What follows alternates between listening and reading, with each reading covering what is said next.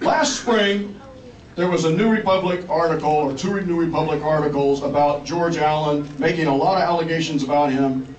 They asked me to comment on that. I said, that's not relevant to what I'm trying to do. The Macaca incident occurred.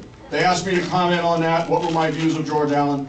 I said, I'm not going to comment on that. I will comment on the fact he attacked one of my members of my campaign staff, but the rest of it, I'm not commenting on it.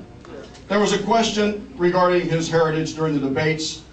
They asked me to comment on that. I refused. I passed on all of these, while the Allen campaign has made smear tactics the centerpiece of their entire effort. Yeah.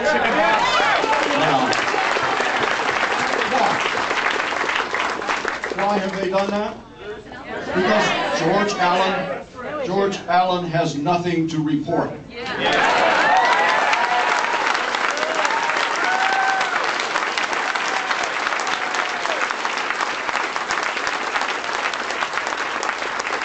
has no accomplishments.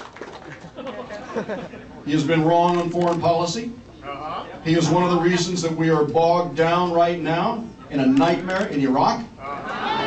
He's been a key figure in selling out the average American worker in order to protect the interests of the powerful, who have always paid his way.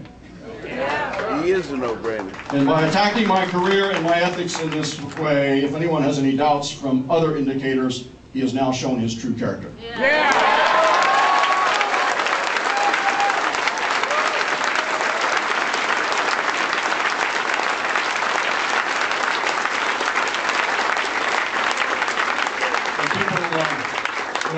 George Allen's got some campaign people at the top who are famous for this kind of stuff.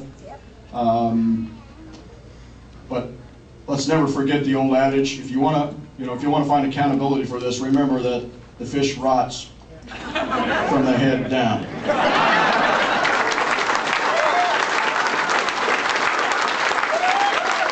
It's time for all of us to say that our government should no longer be in the hands of a group of unprincipled, small-minded, power-hungry character assassins. Yeah.